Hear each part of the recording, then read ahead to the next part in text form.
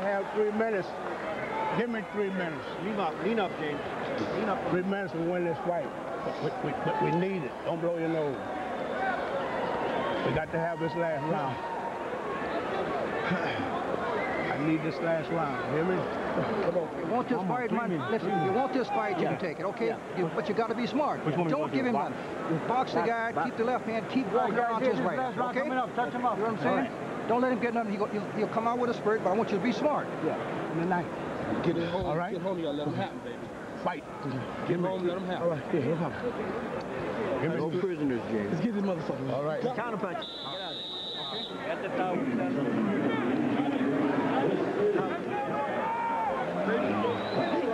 Montell Griffin might still be able to pull this fight out. James Toney is going to have to work in this 12th round. A vast difference in experience may be evident here. It's the 48th professional fight of James Toney's career, the 15th for Montell Griffin.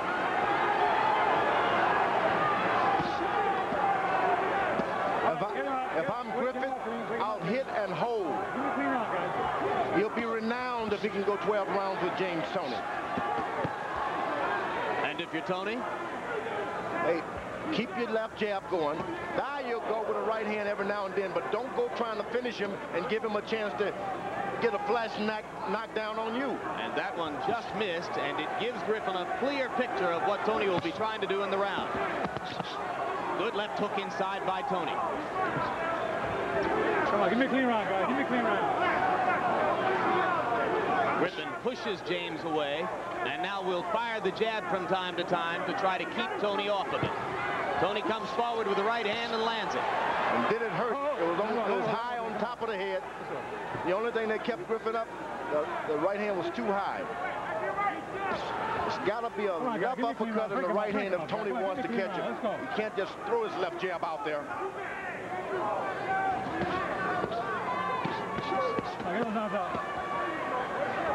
Work out of there. Come on, work out of there. Your hands are free. Come on. Somewhere in Chicago, Montell Griffin's Jehovah's Witness mother hates the fact that he's fighting. But he had to do what he wanted to do. It took him to the Olympics in '92. Can it bring him to an upset victory over James Toney tonight?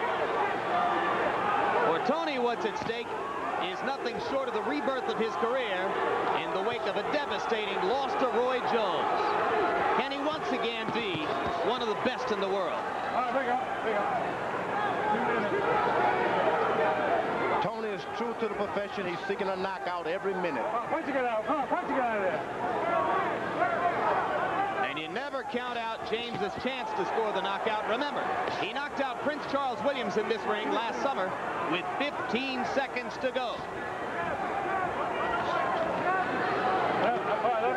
Griffin is doing what I would have told him to do. You make it 12 rounds, be famous. Don't go in there trying to mix it up with one of the best punchers in this weight division.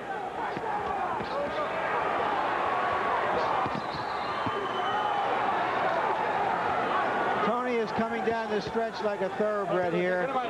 If he needs this round to win the fight, he appears to be winning it. Yeah, I think Griffin just sort of ran out of gas, physically and maybe mentally as well in the last 2 rounds. Griffin looked up to the clock. He wants to know how much time he's got. And now he gives it all he's got and finishes with a savage flurry. And both fighters dance around the ring in a victory pantomime. My favorite fighter, man. But it's business, man. I love you, man. I love you a lot, man.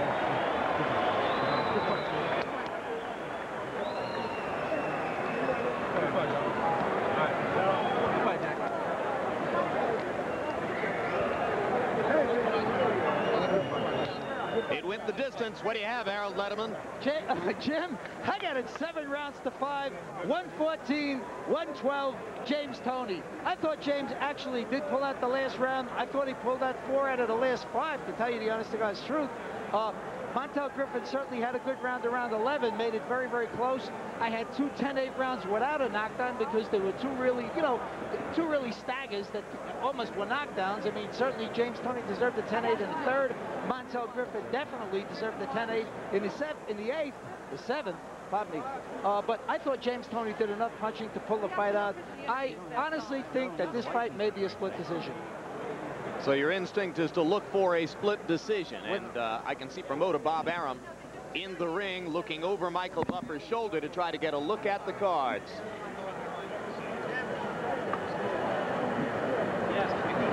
And now let's go to Michael Buffer to find out who won the fight. Ladies and gentlemen, here at the MGM Grand, we go to the scorecards. Dwayne Ford scores the bout. 114 to 114. He has it even. Bill Graham scores the bout. 115 to 113. And Art Lurie scores it 116 to 112 for the winner by majority decision, Montell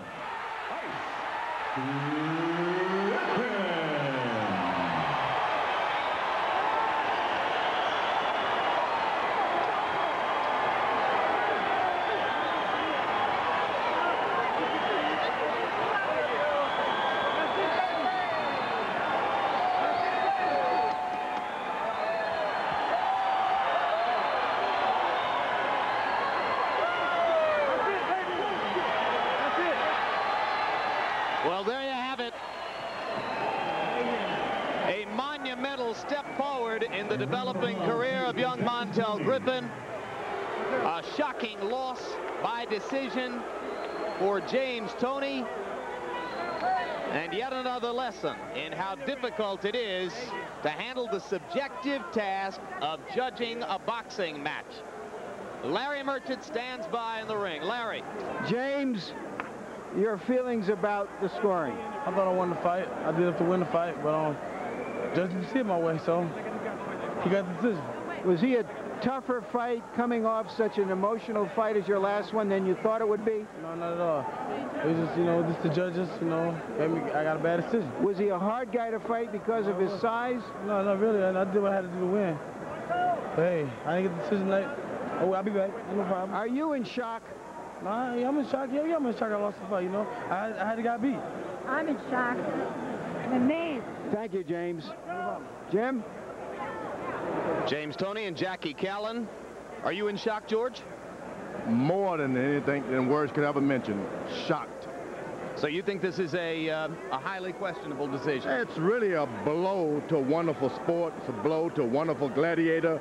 And really, it's an insult to a great night. I don't know how it happened. But, George, it's a relatively close fight. I mean, the guy is in the fight all the way in the eyes of most. You heard how Harold scored it. I think that you'd be in a small minority in saying that James won all of the early rounds. I might be a minority. You'd be a large minority. That's a very good point. In saying that James won all the early rounds. If Montell Williams won that fight, cows lay eggs.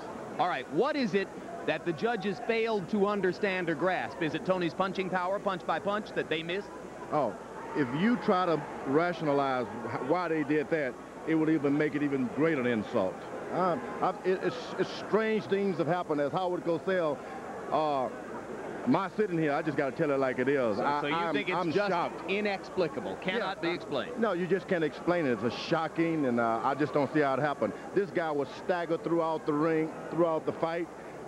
James Toney even helped him up a few times, trying to seek a knockout. What are you going to give him? Aggression? No, I'm not buying that. Look, I buy cheeseburgers, but I don't buy those hot dogs. Larry Merchant stands by. Yes, I do. I buy hot dogs, too. I take that back. You do. Larry Merchant stands by in the ring with the winner, Montell Griffin. Montell Griffin, congratulations. Were you surprised that in a fight against such a highly known, high-profile prize fighter that you got the decision? No, I'm not surprised. I mean, I thought I jabbed him really 3-1, 4-1. My hardest shots was cleaner than his. My jab, he was running too hard, snapping his head back every time. So, no, I'm not surprised. I thought I outboxed him. I didn't know when they said the first judge scored it a draw. I was like, oh, my goodness. They got me, but... He hurt you early in the fight. You kept your balance somehow. How badly were you hurt? It was just a surprise punch, caught me off balance. I didn't see it. And I regrouped together real good. I moved around, cleared up my head, and went back to business. Did you surprise him, do you think, by sticking your head on his chest a lot? That's not very characteristic of the way you have fought many fights. Right, well, with James Toney, even though he's not that tall of a light heavyweight, he needs room to throw punches. You know, he likes to wing his punches. He needs the room. So I shot the jab, made him run into it, and I clinched, then I stepped around to the right and tried to get my left hook up off right, but I didn't land my left hook like I wanted to. This is your first big professional fight. What do you attribute to the fact that you were able to maintain your poise, not get excited, and so on? Is this because you started so young in the ring? Well, first of all, I dedicate this to my father, James Griffin. If it wasn't for him, I would never be here. And I also give thanks to my boss man, Eddie Futch, Dale Torrance, and Hedgeman Lewis, my brother Tim Griffin. They took me over 2 years ago, taught me little things, ins and outs, but just by nature, I'm just a very low-key, relaxed person. So, you know, when I got hurt or he caught me at a good shot, I stay relaxed. I'm a man, you know. I was ready for this. This is how superstars are born. They got to beat somebody who's up there. So this how you born. Thank you very much, Montell. Again, congratulations.